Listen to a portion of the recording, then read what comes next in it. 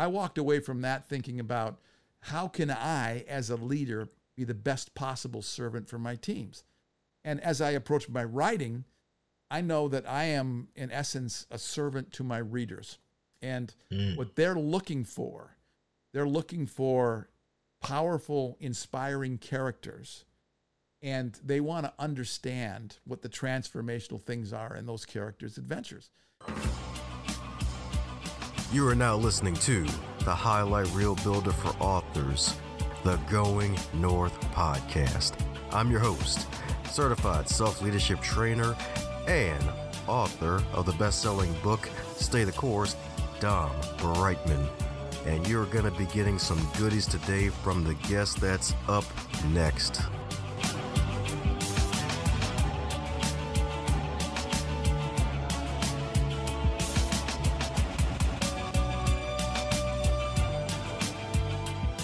And today on the Highlight Reel Builder for Authors, known as GMP, the Great, Glorious, and Glamorous, we got one heck of a superstar author for you today, baby.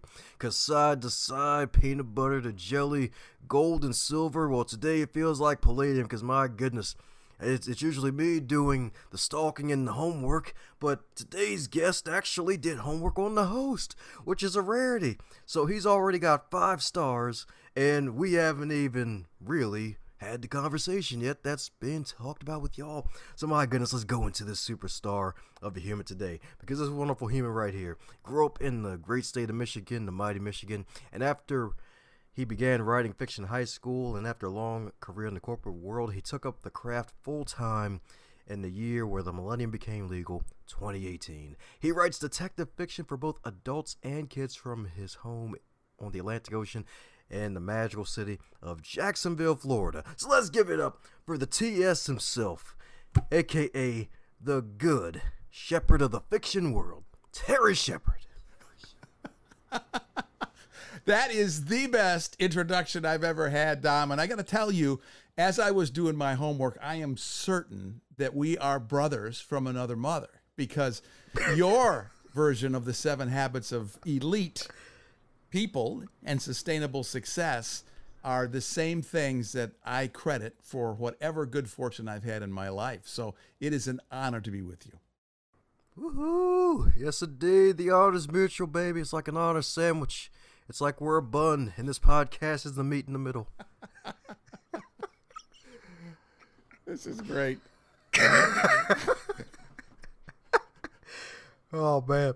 But my goodness, the creative edge is real. The creative edge is real, because my goodness, like, dude, like, my man's a fellow podcast host, award-winning author. Like, dude, and, like, most of your books, my goodness, like, they're in dual languages, both English and Spanish. Like, most folks are lucky if they get their book out there, and if it stays on Amazon, and if it sells a copy or two. Like, they even, rare occasion where they actually put it in Spanish, too. So, my goodness, man, congratulations. Thank you. Well, you got to speak to the audience, right? You know who they are. There's an old saying that I believe in, and that is that you don't have to throw the party. You just have to show up at the party and add value. So that's what I wanted to do, is find out where that party was and make sure that I was in evidence. Man, oh man. Yes, indeed. I'm telling you, he has the best party hat ever right now, because he found the hat for the party, baby. I'm telling you, chasing Vega, baby. Chasing Vega. But hey, as we, with all introductions, they're not allowed to be 50 states long, so mind filling in any cavities I may have missed about you, my man, Terry? Oh, you read it just exactly the way that Mickey wrote it at the Creative Edge, and I couldn't ask for anything better. It's an honor to be with you. Oh, man. Woohoo! Well, that's good. That's good. It feels good not to miss any cavities. Yeah, definitely.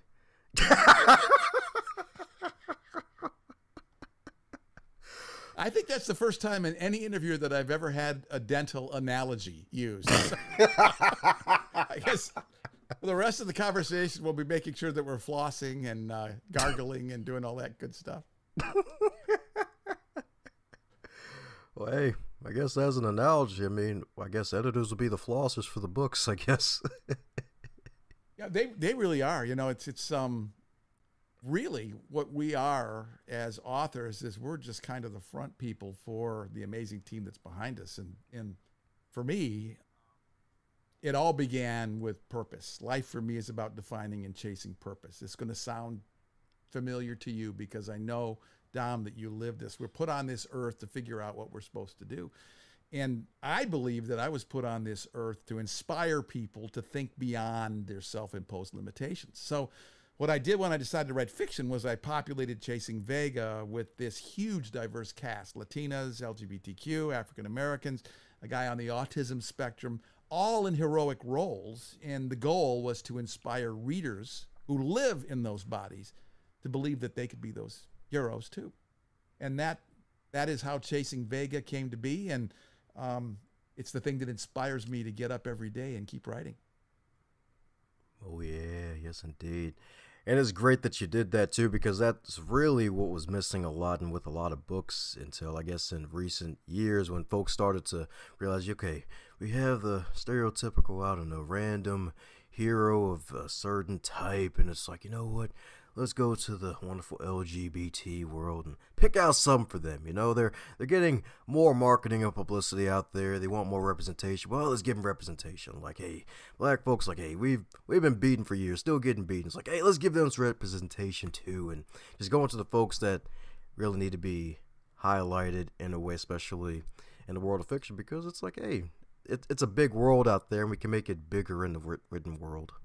You know, that is so true. And the only way that we really can learn is to walk. We can't walk exactly in one another's shoes, but we can walk together and beside each other. And part of the research that was so important for me in Chasing Vega was getting to understand the nuances of these cultures. And in the case of folks on the spectrum, what's really going on inside their heads. I mean, the most glorious thing that I discovered was that behind, you know, the translation challenges that some of those folks have socially are huge hearts and super sharp brains.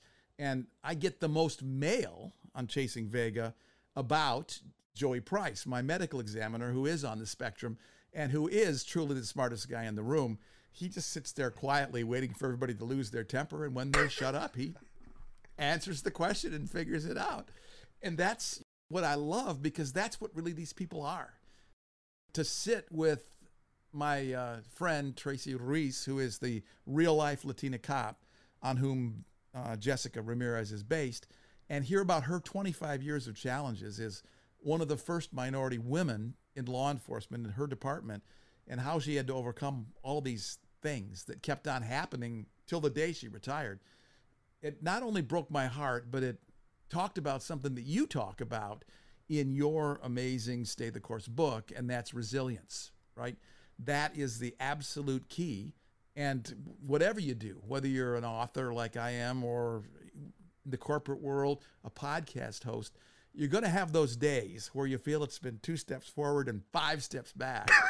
and that's when resilience separates the winners from the also-rans. And that's really the only thing. If you think about everybody that you know that you've interviewed, a common thread, and I heard this in the shows that I listened to, is at some point in time, they were challenged. They had their encounter with post-traumatic stress. They had to deal with a life trauma.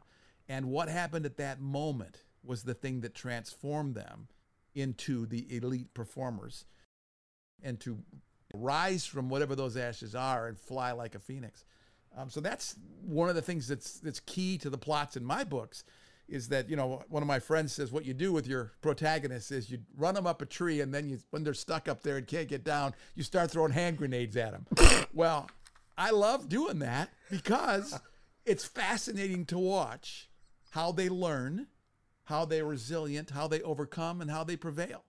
And that's a lesson for life, my friend, because you and I have to deal with that every day in whatever walk of life we've chosen to walk.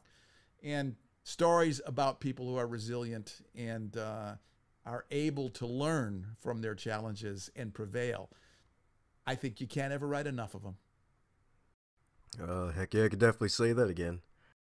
One of the things that I find that is fascinating to me about this whole motivational space is that when I was out on the road doing motivational speeches, my speeches were essentially the same. I talked about a lot of the stuff that you talk about. My thing was the 7 things we don't teach you in school, 7 secrets of success. and they're very, very similar. It's so great to be reading Stay the Course, because I was just hearing all of those things. We become what we think about. We become who we hang with. Take care of your body. You get to keep it longer. Those kind of things are fundamental truths. But the fascinating thing to me is that when you wrap them around, you say them a little bit differently every time. And I always picked a different theme every year. So when I finally got off the road, my last year was striving and thriving in challenging times. And I basically said the same stuff under that title. And at the end, I bet you this happens to you when you talk. At the end, people come up and they say, my gosh, you just opened up a vista of wisdom to me. And I'm saying, I've been reading this stuff since I was a junior high kid. And I thought everybody knew that you become what you think about. I mean, that's like 101. But you know what, Dom? It's cardio. That's what it is. We got to keep doing that cardiovascular stuff, not just for our body so we get to keep it longer, but also for our mind and our spirit. And, that's the key for me. For me, selling books is really secondary. If I can convince one young woman of color to become a cop and maybe help transform law enforcement, then I've succeeded. I've totally succeeded. And that's why I do it. If I can convince one kid on the autism spectrum that he can become a medical examiner, that's success for me.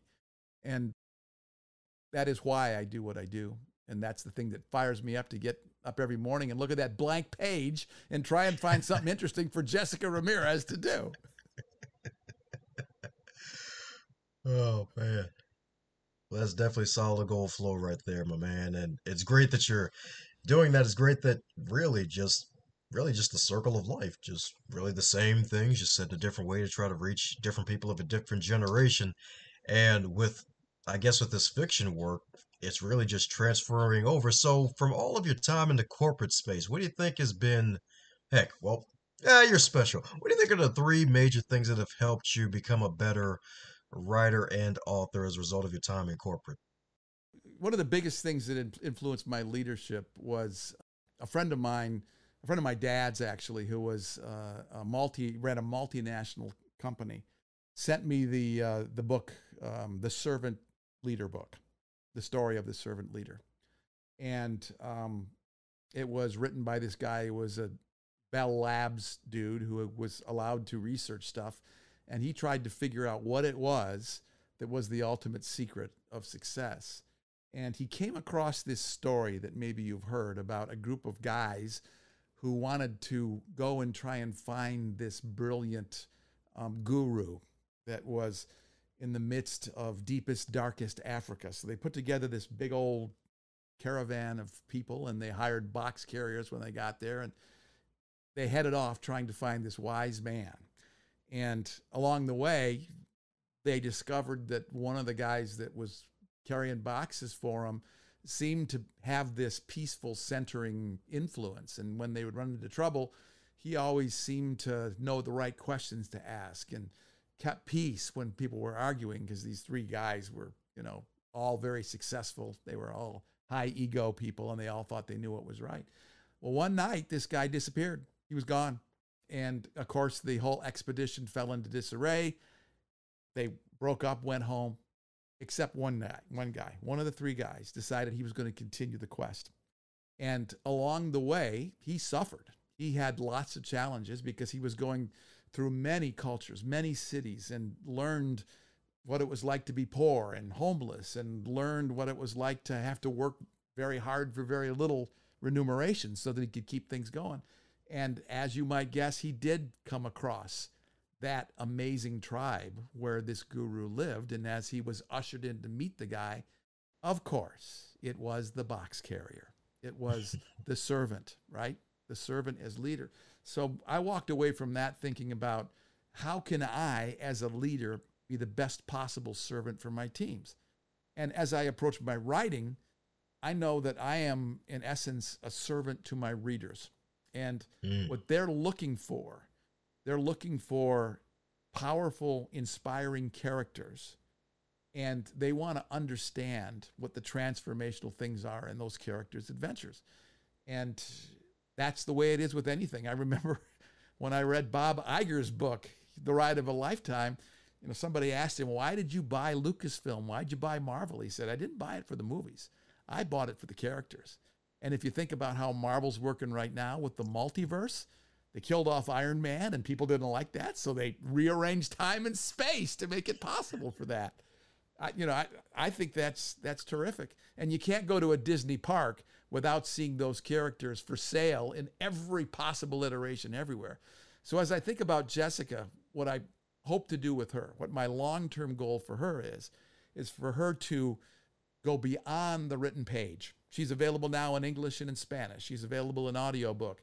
I'm talking with somebody about doing a graphic novel because some of my friends say, man, we need more Latina superheroes and she needs to be in a graphic novel. I would love to be able to sell her to Netflix. Heck, I'd give her to Netflix just so she could be out there influencing people in a very positive way. And that's the long-term goal, to figure out how people can aspire to be like her, to have the values that I've imbued in her of resilience, of, having a rock-solid moral compass, and the struggles that come when you are that way and you run into people that don't have that. Those are things that we experience, Dom, in real life every single day. And I think we're inspired when we read books like Stay the Course to want to be better. And if I can write fiction that inspires somebody to want to be better than they are today, that's a victory. Ew, there we go. My goodness, like that's probably the best thing ever. Like he's like, man, forget the 3 answers. I just got this one major diamond to give you. I take my servant leadership mindset into my words. That's it. I mean, that's the secret. I mean, all of those things, everything rolls off of that. We're here to figure out our purpose and then connect a passion to that purpose. And purpose follows passion. And there's another magical thing that people forget about, because in our world of marketing, we're always watching TV and the commercials are telling us what we need to buy so we'll be better. And the reality is that money follows passion and purpose. So if you can forget, even if you're worried about where the rent's coming from next month, if you can forget about the money and focus on passion and am I achieving steps toward my purpose every day, then the money follows. It's a magical, magical thing. In the corporate world, the only time I ever really knew what I was earning was when I was negotiating my deal. My wife paid all the bills, and so she knew where the money was. So, I never worried about it after that. All I worried about was, how can I create an atmosphere where people will want to join me on my quest? And my quest is to make life better for the people that I serve. And that's, whether you're a writer, whatever it is you do, that is the secret. And many of us go through life never really contemplating that. This is what I admire about you. I mean, you are obviously here to inspire all kinds of people to think about things like this, to think about the skill sets that they need. What are the magical things that the habits they have to develop to be able to be successful in pursuing a passionate purpose. I think the world doesn't have enough Doms. We need more of you in this world to be able to inspire people who look like you, who've grown up like you, to reach beyond you. There's nothing that I like better than to see somebody who has either read my book or has worked on my team surpass me and go off and do amazing things that I might have only dreamed about. That's the highlight of life. So when I get, one of the things that I kind of stumbled into was this mystery bug project where my granddaughter, who has Down syndrome, was asking me, she said, I'm afraid of COVID. What can I do to protect myself? So what did I do? I wrote a picture book for her, and I used Dr. Seuss poetry to teach masking, hand washing, social distancing, and how vaccines work. And that was something that I never thought would happen, but it was aligned with my purpose. I didn't realize it, but the minute she said, this is what I need, I knew that I had to write that book. And right now, I mean, that book is taken off. I do zero marketing on it, but I see it everywhere. I get so much mail about it. The way that I had it illustrated, my son-in-law, who is a reformed lawyer, that did the illustration. She's a dynamic graphic artist. And I said, it's very important that we make everybody that stars in this thing look like the people that's going to be reading it. So it has a hugely diverse cast. All the people that are doing the cool stuff, the doctors and everything, are people of color. And I'm just thrilled by that, because what I see, you know, I'll walk around and I'll go into a third grade class and I'll see this young third grader who doesn't look like me, but is going to surpass me memorizing. You know, when we were kids, we memorized that kind of poetry. We can all think about Sam I Am and I Do Not Like Green Eggs and Ham. And, you know, it started on a Monday. She heard Hudson sneeze. My granddaughter still only speaks in 1 or 2 word sentences, because that's part of the developmental challenges for someone with Down syndrome. But she knows that book by heart.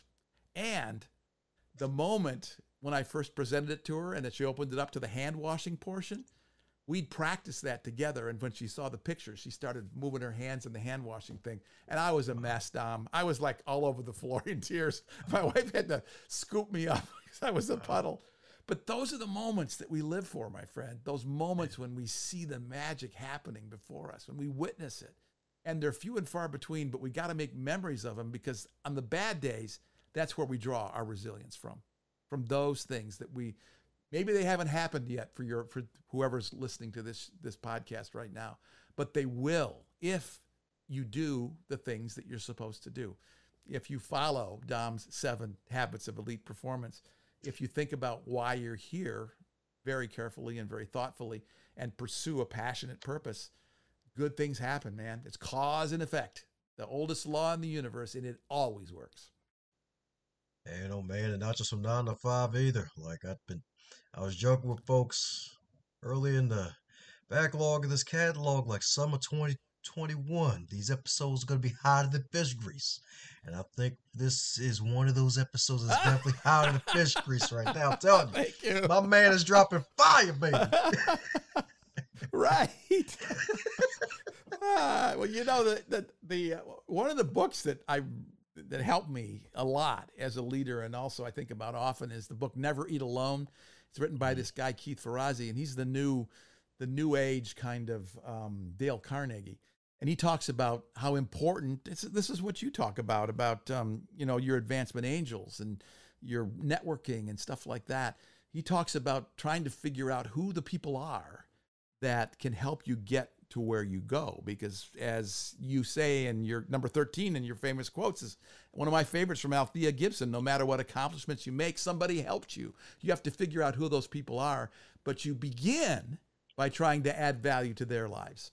And when I started writing, that's exactly what I did. I picked my 4 dream authors, the people I wanted to grow up to be, and I wrote them each a fan letter. And I said, look, I'm not asking for a mentorship. I'm not asking for any favors, but I'm going to be 65 and I'm starting to become an author. What's one thing you'd recommend for somebody like me who wants to get into this writing game? And to a person, they came back and they said, we'll do more than that. Send us a chapter. James Patterson sent me an outline to one of his books. He says, I'm an outliner. Here's an outline to one of my books. Dan Brown said, sign up for my masterclass. I'm doing a masterclass. I'd love to get your feedback on what you think about what I'm trying to teach. So I had these people that were in my corner, and it all, you know, I've never forgotten that. Every time I run into them or see them anywhere, it's not just a selfie. I'm posting about them. I'm trying to help sell their books, you know, on my social media contacts. And the thing that I realized is that that's universal. So I have as much love for the person who's in the midst of publishing their very first book as I do for somebody like James or Megan Abbott. Well, gosh, Megan Abbott just blows my mind. She's such an incredible writer. Tori Eldridge, Kate Anslinger. Oh gosh, there's so many of them that I've met and I know that are just brilliant, brilliant writers. And I love to pass their stuff on because through gratitude, giving without the expectation of receiving is when the true return on investment comes. If you can do that, if you can have the faith to give of yourself without expecting something back, that's when Ferrazzi says the magic happens. And I think we all think about that. There are moments in our lives where we've done that, you know, and sometimes it can be something just as simple as, I love going through the drive-thru. My wife says, I'm still at the store today, so you get a treat. You get to go to Burger King for lunch. I love that because she knows what I do is I always find something nice to compliment the people who work there about. And, you know, in those jobs, all they get is angry people. So when somebody comes up and recognizes this amazing necklace that they're wearing or compliments them on their smile or their kindness. That kind of thing lasts a long time. They take it home with them. They may even tell somebody about it. But what I hope they'll do is I hope they'll model the same behavior. So where my stories are concerned, even my bad people, the antagonists, they're doing the wrong things for the right reasons. I mean, Vega, what she does is she kills bad guys who got away. She dispatches her own vigilante justice by throwing them into the Grand Canyon, into the Colorado River. And she has darker designs that she's working on that need to be stopped. But what Jessica ultimately discovers when she and Vega meet in single combat in the middle of the night in the raging Colorado is that, neutralizing an enemy who's hurt you does not end the suffering. The suffering ends when you decide you want to start working on healing from within. And that was her greatest learning from the story. I'm giving away a spoiler, but hopefully people are going to want to read the tale to figure out how she came to that conclusion. But that's her challenge. She's always felt that she's never lived up to her father's expectations. And, when he loses his own life as a result of her involvement as a cop, she feels like she let him down. And the one thing she promised him she would always do is protect him. She couldn't do it. So how do you come back from that? I mean, that is the fascinating part of the story, is her voyage of self-discovery to learn, what we all learn. And I got a great friend who's a grief counselor in South Central LA, and she talks to kids whose moms and dads have died of drug overdoses or have been killed in gang, drive-by shootings. And they say, how can you expect me to go back to the way things were? And what she says is you can never go back to the way things were. You can only take what you've got and build with that. And the reality is that no matter where we are in life, we've got a lot of stuff we could build with. It's just a question of slowing down, taking a look at it, seeing how it aligns with what you were put here to do, and start putting those Legos together. You can build some amazing stuff with those darn things. It's great. Yes, indeed. Definitely great indeed. My goodness. Like, if y'all haven't, head over to terrashepherd.com while this is going on. Y'all definitely to head over after listening to this episode. Indeed, buy all of his wonderful books and be on the lookout for that graphic novel edition as well, because it's going to happen. Heck, Netflix is going to be one to pick it up. They're giving out checks, so hey, might as well. Especially for something like this that is definitely timely. So, my goodness, like with those powerful stories of really, and I guess really just that creativity too, of basically you reaching out to your dream authors, getting advice from, also creating a picture book for your grandkid about the whole COVID thing, about how to protect yourself. And heck, even the story of when you put that in a wonderful book about really what a lot of kids deal with is like, how do I live up to the expectations of my parents? Like, my goodness, with all of that. So in addition to your morning walks, is there anything else that you think may contribute to your creativity as a writer? Habit, right? I mean, you think about chapter 7 in your book, consistency, right? I have a routine that I follow every day. My alarm rings at 5:45. By 6, I'm out walking. I'm getting my daily walk in. And that's where my creative mind, my subconscious, just starts to do all kinds of stuff. My characters talk with me. They argue. They throw me suggestions. They tell me things they like and they don't like. And I'm back, I'm back here. I have breakfast and I'm showered and I am doing my first assignment of the day, which is 1,000 good words. I got to write 1,000 good words a day. So I do that first.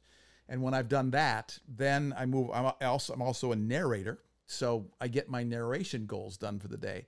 And that is either 2 chapters completed or an hour and a half of narration, whichever comes last. Right. So I gotta make sure that I hit one or the other. If it takes more than an hour and a half to do 2 chapters, that's what I do.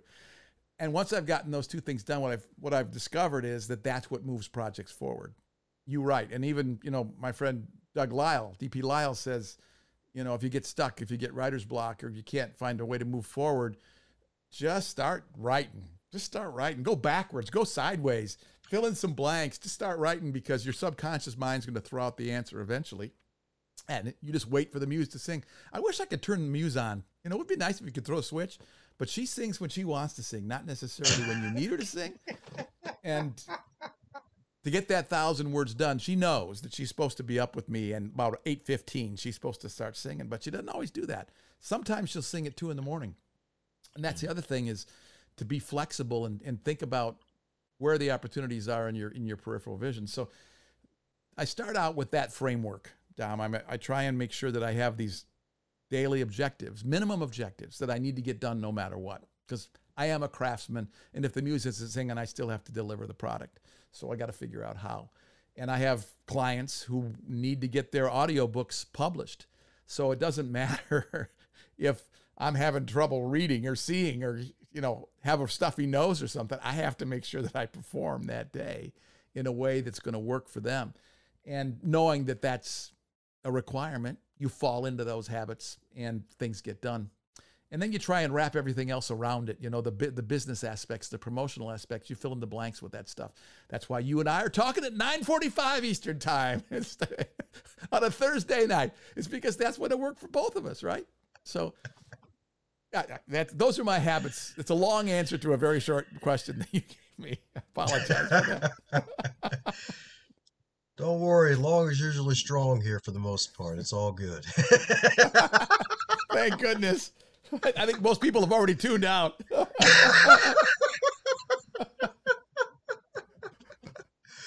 Oh, man. But don't worry.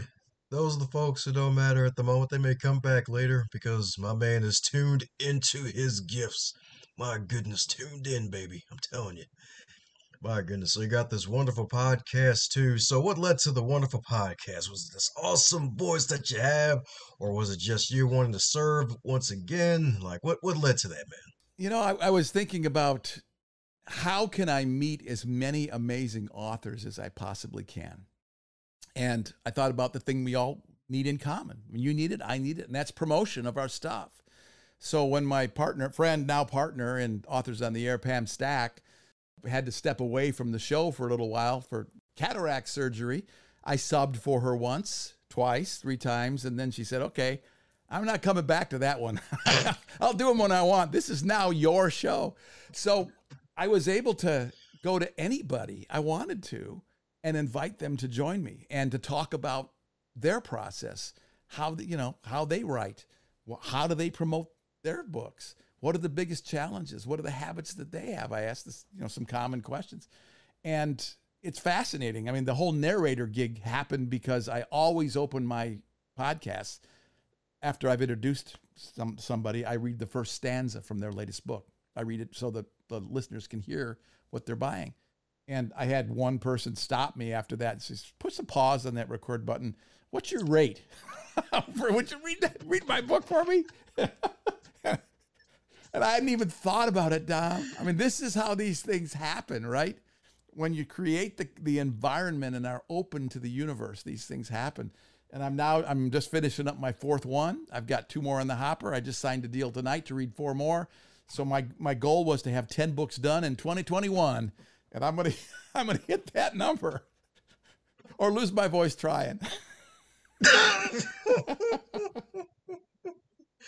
No, you ain't gonna lose your voice. I ain't gonna let you say that. Nah. that ain't happening. Definitely is not happening. My goodness. So any advice for the aspiring podcaster, since everybody and their mom literally is on their way to starting a podcast of their own?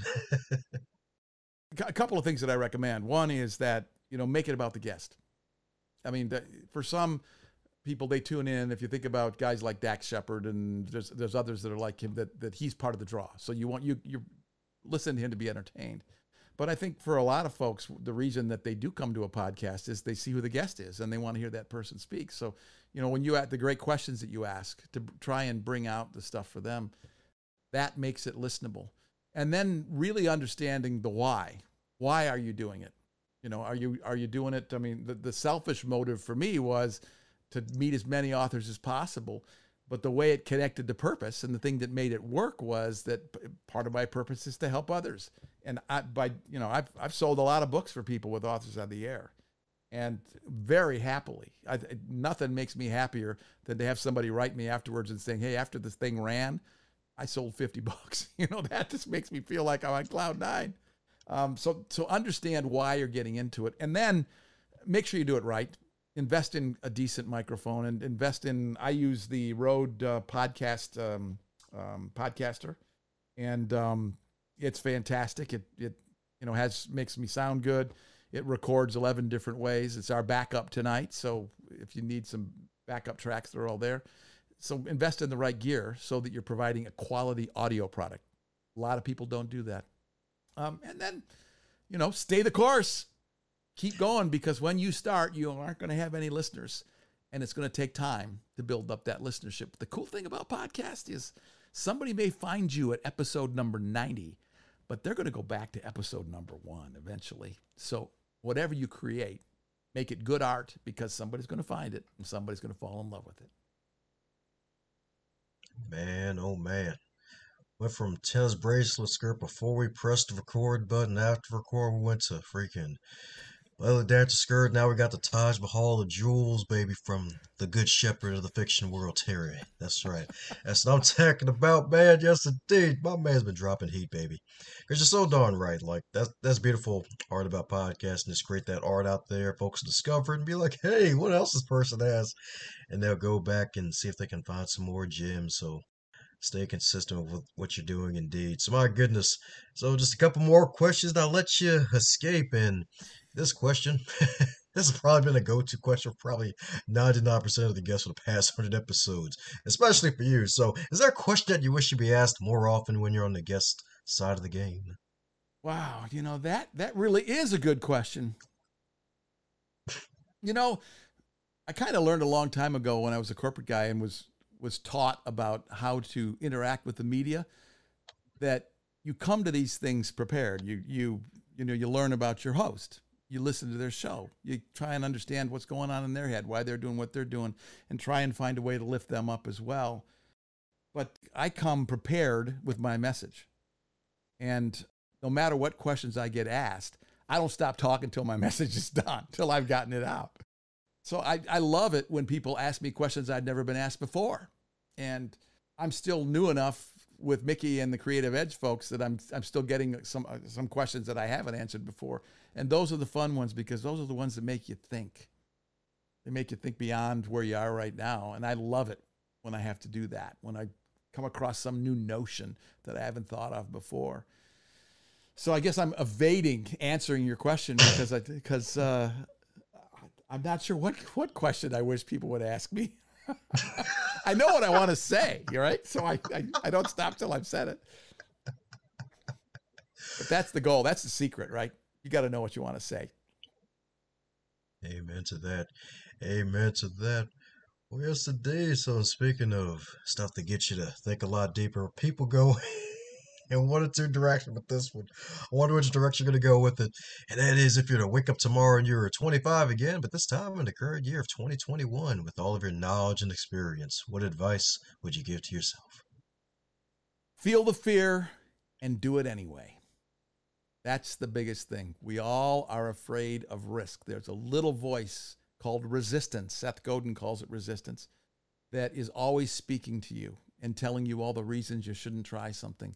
We all are born with an unworthiness gene, and we don't think that we deserve happiness. We don't think that we deserve success. And we have a little voice that keeps telling us that all the time. And you just have to tell that guy to go stand in the corner, because you're going to do it anyway. So if I was 25, I would, be saying, dream those big dreams and reach for the clouds. Go for it. Because what's the old saying? If you try for the stars and you only catch an eagle, you still caught an eagle. That's been my experience. I always go into everything I do assuming that I can learn how to be the best that there is in that game. And even if I'm good and not great, good is often good enough, But I never stop trying to be better. I mean, that's the other thing. Don't ever stop learning. Keep learning your entire life, and keep growing and keep trying to stretch yourself a little bit, because once you stop doing that, that's when you start to die. Oh, yeah, that's what I'm talking about, indeed. My goodness, feel the fear and do it anyway. Yes, indeed. Yes, indeed. I love it. Rock solid advice right there. So darn true. Yes, indeed. True and blue. Let's go with royal blue. It's a bright, cool color. Cool as two cucumbers. Yes. You're having way too much fun on this show, Dom.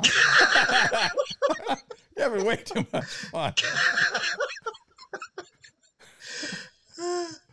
Yeah, dude. Yep, it's a podcast interview where it's disguised as me practicing my dad jokes on people. Yeah. Let me stop. Where can I see you perform your stand-up? When's the next place? Where are you going to be? Oh, we'll see. We'll see. I've been getting that more often than ever. I'm like, all right, well, we'll see what happens in the coming years. Oh man, but speaking of coming years, before we ask where we can find you, this actually popped into my head since it was actually one of my earlier questions that finally came back to me. And that is, since you started this writing career in your 60s, any advice for those looking to start their second wind career? Oh yeah, I mean the second act, the second half is where all the cool stuff happens, right? In the first half, the best football games are where you're going in the locker room behind and you're hearing that inspiring message from your coach and you're talking to your teammates about what you need to adjust. And I think the reality is that no matter what happens to you, there is always opportunity out there. So whether it's age or whether it's whatever you experience in life, there is stuff that you can do that's exciting and fun and new. And there are new friends to be made. There are new mountains to be climbed. And as long as you're breathing, you know, I intend, if I'm lucky enough to get into heaven, I want to slide into home plate, making my last Twitter post with a martini in one hand and my cell phone in the other. And I'm going to drop the microphone and drop the cocktail and say, here I am. Where should I go? Tell me whether it's going to be hot or whether it's going to be really pretty. You know, just tell me. I don't want to leave anything on the table. I want to keep running until I have absolutely no gas in the tank. How many metaphors is that, Dom?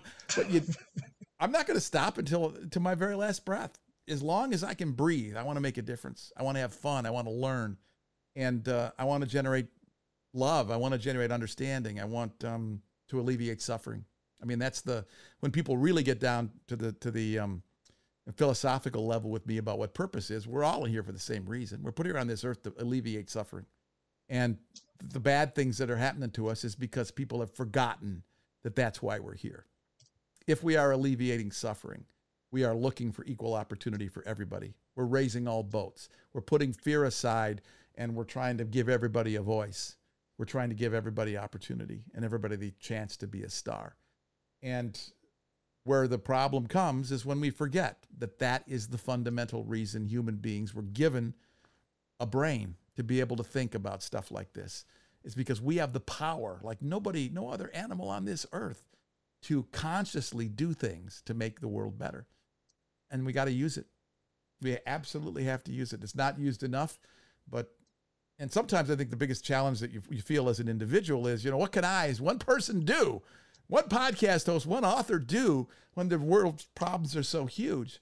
Well, you're not responsible for solving the problems, but you are responsible for contributing to the solution in some way. We all have to do that. And the challenge in life is figuring out how. So that's what purpose is, and figure out a way to do it with passion, and then you'll get all the money you need, and life will be one crazy adventure. It'll be a roller coaster ride that you'll get off of at the end, and you'll say, man, I can't believe I rode that thing, but I'm sure glad I did. Oh, man. So for those who'll be glad that they'll ride the wonderful roller coaster of all of your magical books and buy a bunch of copies of your magical books, what's the best way for folks to go out, not only buy your books, but keep up with all the stuff that you're doing? Everything starts at terryshepherd.com. That's where I'm on all the major platforms. I'm on Facebook, Instagram, I'm at Clubhouse, I'm on Twitter. I write on Medium, all that stuff. It's all out there, but it's all available at terryshepherd.com. And my address, if you want to write me an email and tell me what a horrible job I did in this program, it's terry@terryshepherd.com. Got to make it the brand, right? Like dombrightman.com. You did that. That's great. So that's the cool thing about having a cool name like yours is the address is still available with a .com on the end, right? Mm-hmm. That's right. That's right. You should try to snag fiction, Shepherd, if you can, if it ain't stolen yet. Right? Yeah. Well, I'm hoping that at some point in time, Terry Shepherd will be well enough known that it'll be reflexive for people. And when they hear the name, they'll associate it with a great experience in entertainment and information and enlightenment. And if that happens, even for one person, I mean, I had this miracle thing happen. We were flying back from Detroit last week, and I happened to be sitting behind a woman who was reading one of my books. And Wow. I don't sell that many books yet.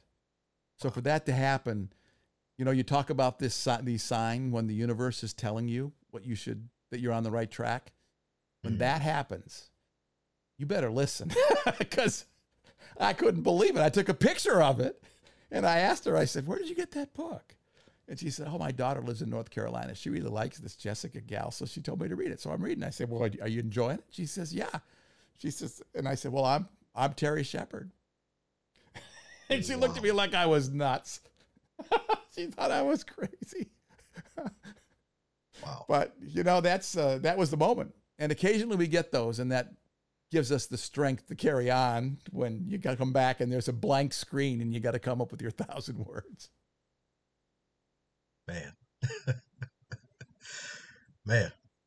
Hashtag powerful. That's what this episode is. My goodness. Yes, indeed. Yes, indeed. Man. Well, nothing much else to say after that. Anything you want to add before we close up shop? Dom, I just want to thank you for what you're doing. I mean, I listened to a ton of podcasts, and for some reason, you had not crossed my radar until we scheduled this interview. And I found myself spending an awful lot. You know, I have a lot of podcasts on my podcatcher, but I found myself, I'd finish one, and I'd see I'm going to try the next one. And I found myself like 15 hours into this thing, you know, listening on the airplane coming back from Detroit, and enjoying every moment. The commonality of success is just all over your podcast. And I wish you great success in your life, because you're clearly, your purpose and your passion are aligned, and success is inevitable when that happens, my friend. So thank you. Thank you for having me on the show. You just got done listening to another powerful, power-packed episode of the Going North podcast. I hope you really enjoyed what you heard. Go check out the guest stuff. It's all in the show notes on the website, dombrightman.com, and also reach out to those that you've just heard as well. And keep going north.